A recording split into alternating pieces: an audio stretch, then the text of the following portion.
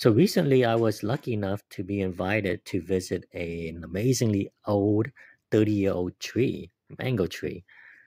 This is an Irwin seedling, started from an Irwin mango that came from Taiwan. And look at this thing. Look at the canopy on this. This is amazing. It has a trunk circumference, I think, of about 30, maybe more than 37, 38 inches. The fruits themselves looks like the classic kind of coloring that you get from the classic Florida mangoes. Has that nice red blush of red, orange, yellow, and green. This side of the tree right here is actually facing west, so it's getting a lot of the sun exposure, and you could see how kind of that amazingly beautiful, gorgeous red blush that the fruit has.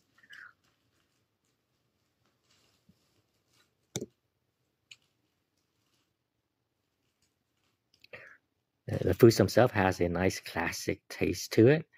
It has that nice classic Florida mango aroma.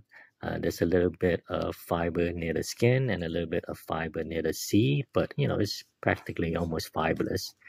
It's nothing compared to like some of those really fibrous Corriente or Verne Manila seedlings.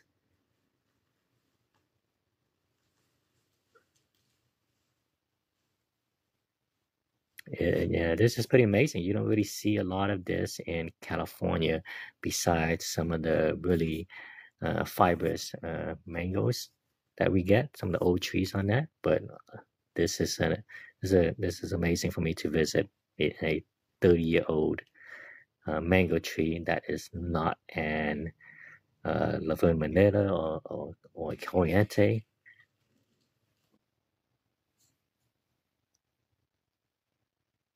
So this is an amazing find. If any one of you guys have know of a mango tree that I should be visiting, let me know too. If you guys know of any other ones in Los Angeles, Orange County area.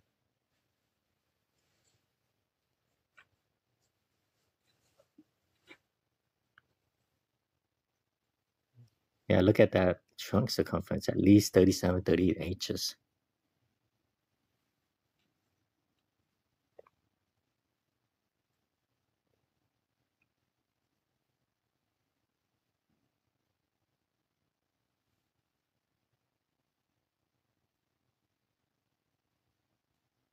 Here's a bit of a close-up of the fruits.